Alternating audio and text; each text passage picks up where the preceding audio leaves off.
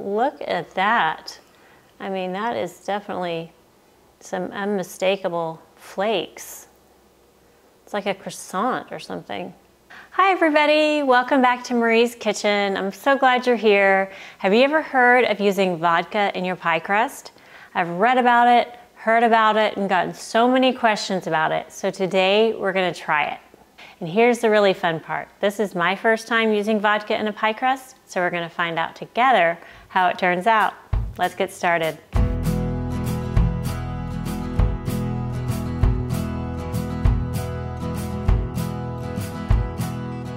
Okay, to start, we're gonna make my standard pie crust, but use some vodka in place of some of the water.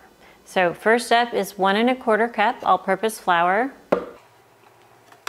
And I am using my food processor. You can also make a pie crust with your hands in a bowl or a pastry cutter in a bowl, or you can make it in your KitchenAid stand mixer. And I do have a tutorial with those different ways on my easy pie crust tutorial. All right, next is 1/4 teaspoon kosher salt, and then 1 tablespoon sugar.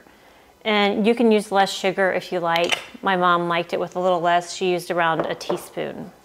Now we'll give this a spin.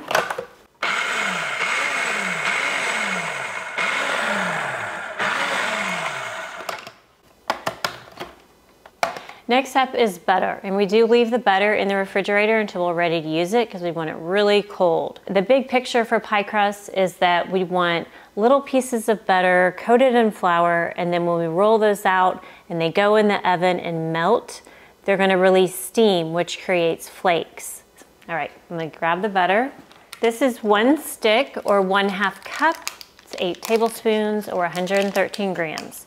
I finally have that memorized now.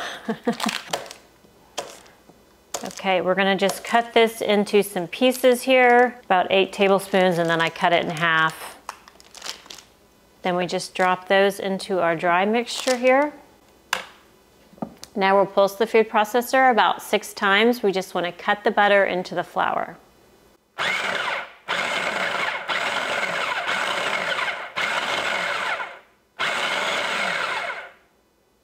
Maybe 7. There we go.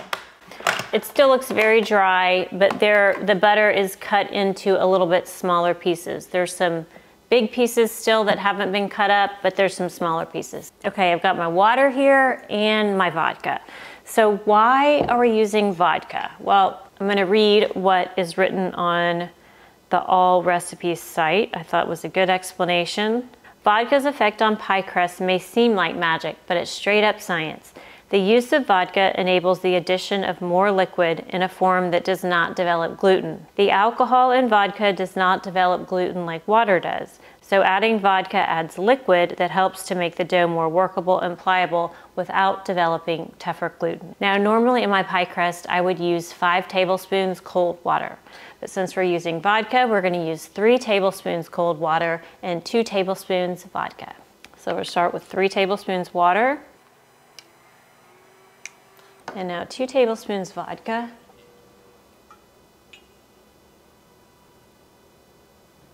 All right, now we'll process again, maybe about 5 or 6 more times.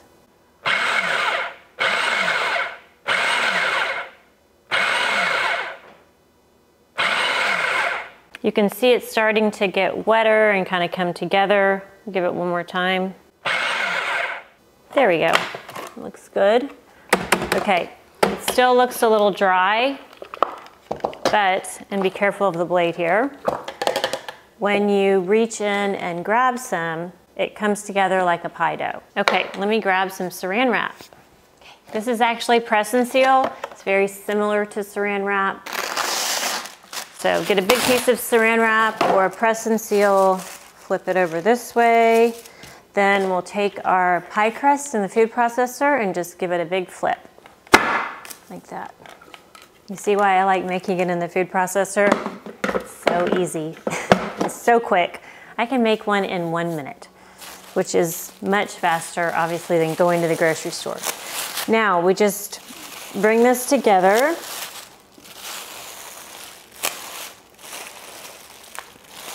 And then what we'll do is take this press and seal, grab all the edges and give it a twist. Then you can squeeze it out into a disc shape. And there is your pie crust. Now you can see in there all those little pieces of butter, and those are what will melt while baking and help create flakes in the pie crust. Now we'll put this in the refrigerator for at least 20 minutes. An hour is even better. That allows the gluten to rest and also allows the butter to firm up. We want it to be nice and cold, remember? All right, this goes in the refrigerator. Now, I did have one that I made a couple days ago in the refrigerator, so it's been in there resting and chilling. Looks great. I have the ingredients right on there because otherwise I'll forget. Is this the vodka crust? I don't know. When you first get a pie crust out of the refrigerator, and this is just a great, tips for pie crust, vodka or not. When you first get a pie crust out of the refrigerator after you've been chilling it, it's gonna be pretty hard. So you need to let it sit out for about 5 minutes and let it warm up just a little bit.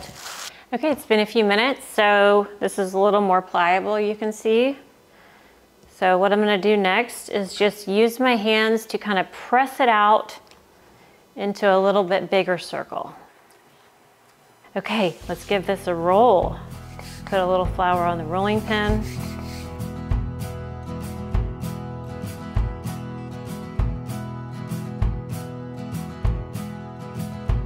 So at this point, I'm not really noticing anything different about the pie crust compared to the crust that I usually make without vodka. Feels pretty much the same.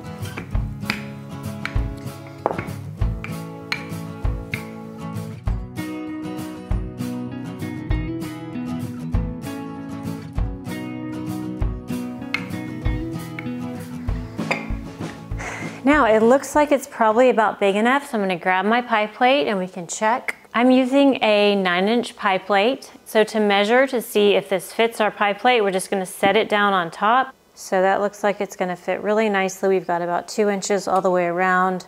Now we'll just fold the pie crust up, set our pie plate here, and then we lift our pie crust and set it right in the middle and then open that up. And there you have your pie crust in your pie plate. It looks great. Still not really noticing anything different. Sure is pretty though. Okay, now for the edge. What we're gonna do is just take this extra edge piece. I don't cut any off. I like to use it and have a nice fat edge of pie crust. It looks so pretty, so don't cut anything off. Just take this edge and we're gonna fold it under itself and rest it on the lip. Fold it under itself and rest it on the lip. The other great thing about this folding under itself, instead of just cutting it all off, is this actually creates even more flakes. So then when you go to cut your pie and you have your edge here, it is just like a big pile of flakes, and it looks really lovely, tastes delicious. So I really like that folded edge that's nice and thick. Now, if you get to a place where there just seems to be like way too much crust, you can pull some off if you need to. And then again, just go around and fold that under. Have you ever tried using vodka in your pie crust? If you have, leave me a comment and let me know your thoughts. I'd be curious. This is my research. I don't have a test kitchen, so my research is right here, and then whatever you guys say. So y'all leave me some comments, let me know your thoughts. Okay, this looks great. We have a nice edge. Now to create the fluted edge, we're going to use 2 fingers, and you can use your knuckle or your thumb. So we'll take 2 fingers and my thumb and just make those little flutes.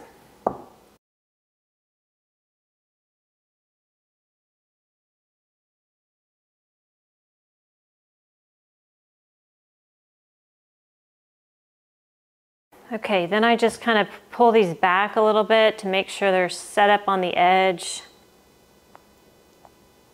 This was a very nice pie crust to work with. It's very, kind of pliable, and it's not falling apart or cracking a lot, so that's nice. Okay, there we have our vodka pie crust. Now I am gonna put this in the freezer for about 20 minutes and then we'll bake it.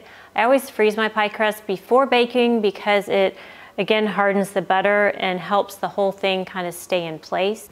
Okay, I'll wrap this up.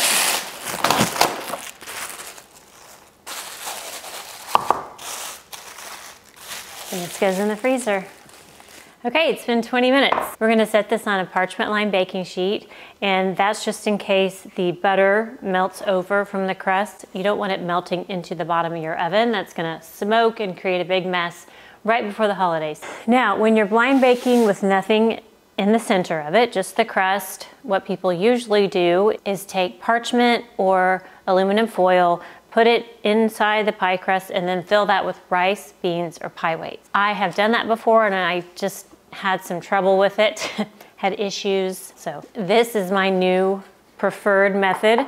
You can get an aluminum pie plate at the grocery store. They're about 3 for $1. And I just flatten out the lip of the pie crust here like this so it's flat. Just real quick, flatten that out. You just want straight sides. And then this fits right in the center of my pie crust. And that's gonna hold everything in place so your pie crust isn't gonna slip down into the center. Now, to hold this in place and keep the bottom from puffing up, you have to have some weight in there, and that's why you add the rice, beans, or pie weight. Or you can do what I'm doing, take an oven-safe bowl, drop that right down in the middle, and then that will hold everything in place. Now we'll bake this in the oven at 415 degrees for about 15 to 20 minutes. You do want to check your pie crust. All ovens vary just a little bit and some have hot spots. So you'll just want to make sure that your crust is not getting too brown. We're going to bake it twice, first with this in the center, then we'll take this out and bake it again for another 15 or 20 minutes. All right, this goes in the oven. Okay, sounds like the pie crust is ready, so we're going to grab it out of the oven. Okay, this looks fabulous. Really, really lovely. And I have to say it does look a little flakier along the edge. So maybe the vodka is working. Now what we'll do is take a clean dish towel and you carefully want to lift this aluminum plate out. This loses heat really quickly. This will stay hot, so you want to use a kitchen towel to pull it out. And we're going to just pull this right out of the center like that. And there we have, oh wow, look at that. There's some big flakes down there. I don't know if you can see it, but my goodness. Now it's time to bake the crust for the second time. We're gonna reduce the heat to 350 degrees and cook it for 15 to 20 minutes. Basically what we need to do is cook this bottom part that didn't get cooked while this was in the center. Since this is not in the center anymore, we have to do something to prevent the bottom from bubbling up too high. So what we're gonna do is prick it with a fork here like this. Now this goes back in the oven at 350 for about 15 to 20 minutes. Again, you'll want to watch it to make sure that it's not getting too brown. And this is a really interesting texture down there. I've never seen it quite that sort of, it looks liquidy or something down there. So we'll see how it goes after we bake it for the second time. I have like 3 alarms set. Alexa, off. Let me check it over here. This looks incredible. There are just flakes everywhere. I don't know, can you see it? Can you see these flakes here? I mean, it's just the whole thing is just bubbled up. I'm pretty impressed. Oh, I have to cut into it. Oh my gosh, look at all those flakes. Let me zoom in so you can see that.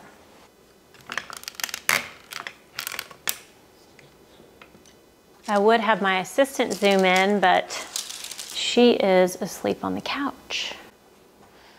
No surprise.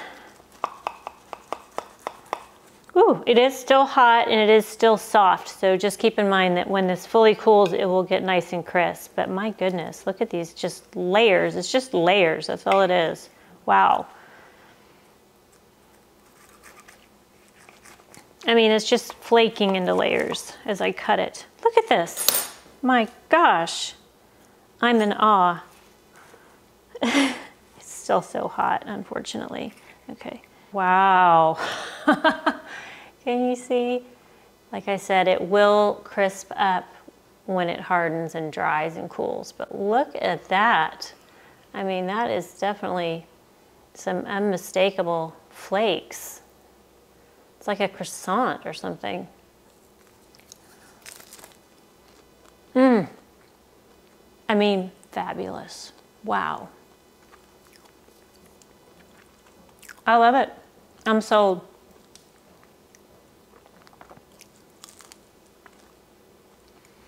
Doesn't change the flavor at all. Really delicious. Thanks so much for joining us on Marie's Kitchen. Today we made my pie crust recipe using vodka. Thanks to all of your questions and comments. I am so glad. What a cool discovery. I hope you get to try it.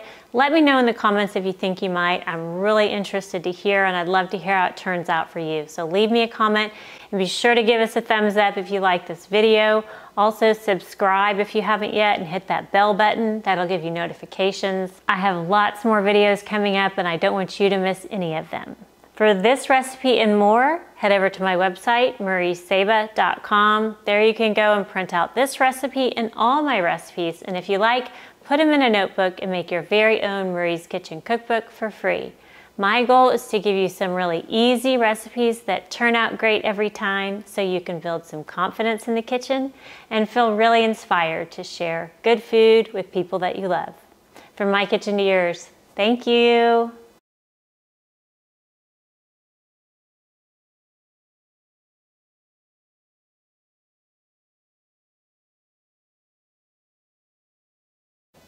Oh, wagging that tail. Yeah.